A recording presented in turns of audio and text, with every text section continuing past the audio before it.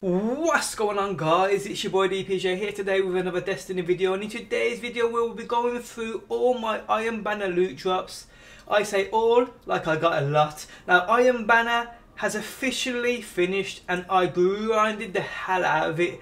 I originally just wanted to get to that rank 5 just because I wanted that pulse rifle Lord Saladin was offering, the No Winds Mercy, which is a great weapon I have reviewed, and a link to that video can be found at the top of that video description. Now in this video we will take a look at what I got drop post games when playing the Iron Banner. As I said from the start, I am only using my marks on that pulse and will not be buying any armor or the sidearm.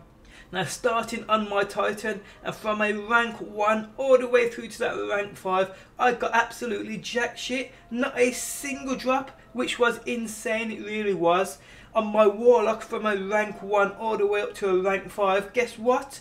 I got absolutely jack shit again. Weird thing was though, I actually had a bounty to finish, so I decided to play one more game, and at the end of the game I was rewarded the Warlock Bond, which looks absolutely amazing, so I'm glad I ran that one last game, I really am. Now on my Hunter, who was the main character I ran the Iron Banner with earlier in the week, I did get some loot drop. I really wanted that Hunter cloak. Thing looks absolutely insane, but I didn't have one drop, I had two drop, as you can see on screen now. One offering 296 defense and the other one offering 288. Obviously I will keep the higher defense version and I will work its way up to that top light level. Now onto the armors I got. I had 3 sets of boots drop for me, the Iron Companion boots.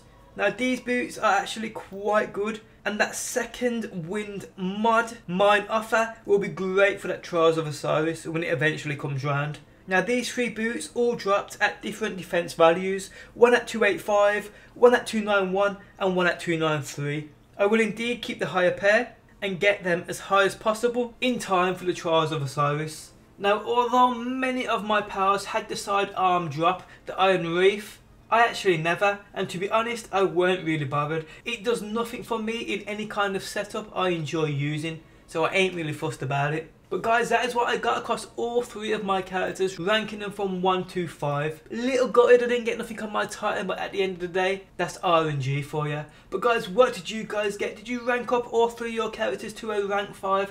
Let me know down below in that comment section. Hope you guys enjoyed the video. Do drop a like, I do appreciate the support. Subscribe for daily Destiny, and I'll catch you guys on the next one. Peace out until next time. Peace!